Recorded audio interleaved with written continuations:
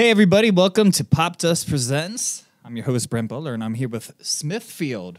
What's up? What's up? What's up? I'm Trey. And I'm Jen. Trey and Jen, you both met, I believe, very young, right? In Texas? I was 10, he was 12, but like our families go back 3 generations. Yeah. So grandparents grew up together, parents grew up together, and then we grew up together.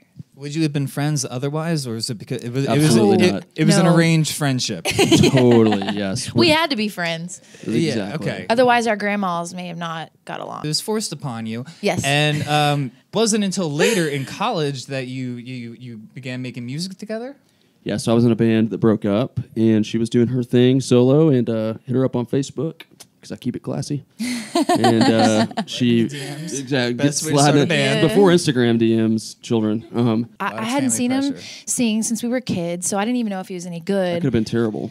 So yeah, I thought it was going to be a one and done thing. Where are you guys located out of now is maybe the better question. We have been in Nashville, Tennessee for 7 years in June. It's going to be our Nashversary.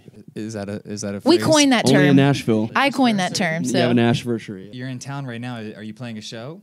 we had a show earlier this week. We played Joe's Pub. Very cool. And it was our first time to headline in the city. Nice. So, like, we just started touring maybe 2.5 years ago, really when our song Hey Whiskey took off on Sirius XM, The Highway. And The Highway is like, this is the biggest market for it here in New York. So, first show we ever played here, it was acoustic. Then last year we were opening for Granger Smith on his tour. And this year we did the We Make Our Own tour, and it was our first time to headline. So, it's pretty cool. It's like every year we like grow and grow. And it sounds like the New York crowd was good for you. They were great, yeah. I love them. Like I said, I almost feel I like never a- thought country music would be in New York City. Yeah, but it's almost like a cooler energy Yeah. in a weird way. So the music, you guys have millions of streams already. The new single, Hey Whiskey. Tell us a bit about that. How'd it come to be? So we put out our first EP in 2015, and that's what Hey Whiskey was God. on. I know. I don't even remember that year. I Well, know. no one does. I know. It was the end Holy of 2015, November. So technically 2016, right?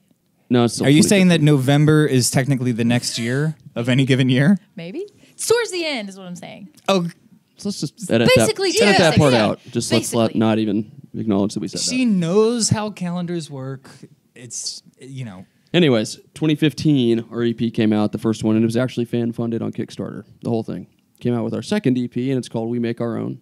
And it's called that for a reason, because we feel like our path has kind of been very unconventional, and we've had to literally kind of make our own luck. Okay, but don't you think it's a little insulting to all the people that funded you on Kickstarter? And then you're like, Yeah. oh, we make our own. No, After no, they no, no, funded no, no, That's the a good point. entire previous project. That's a good point. You turn around and you're like, we did it all ourselves, by the But way. we can mean very many things.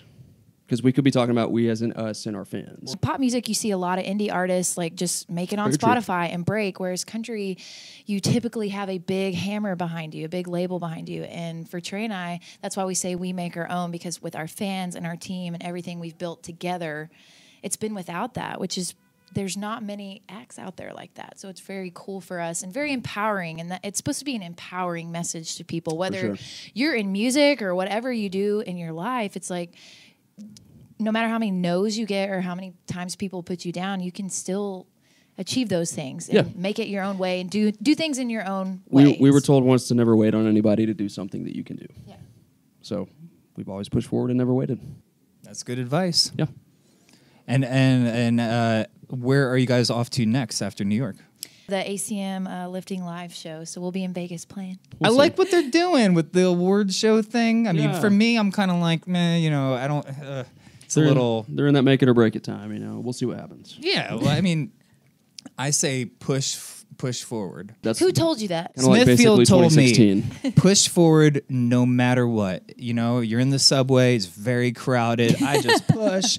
I push. I'm jamming people to the sides. I say Smithfield told me to. See, I feel like New York will really get this message. So, what is the songwriting process like for you guys?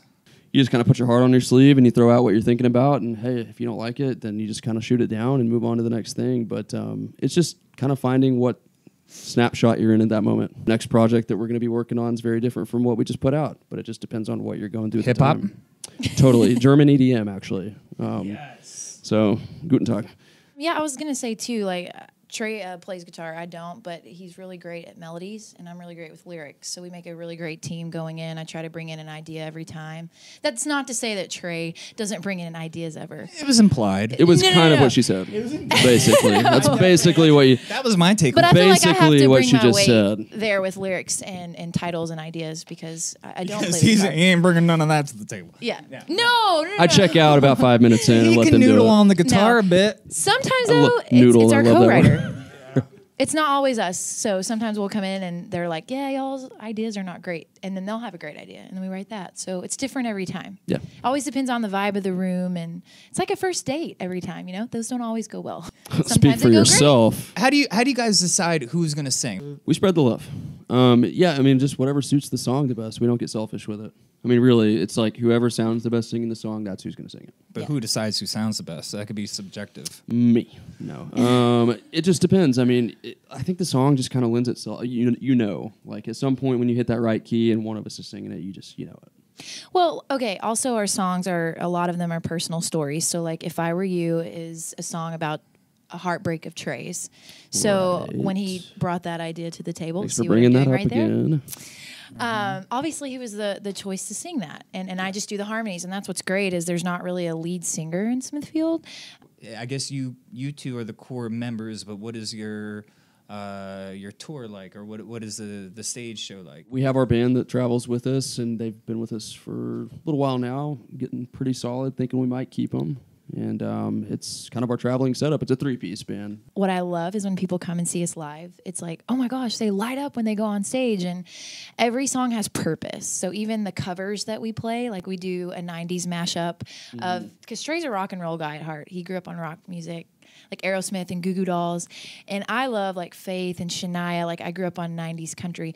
So we even our covers like tell a story. So you get to know Smithfield even through cover songs. Because what's really truly special about us is the blend of our harmony. You can have two really great singers. They don't always sound good together. And that is what Trey and I have always felt is very special about us. So we try to like capture that in our live show. Absolutely. Even just for us, just a moment.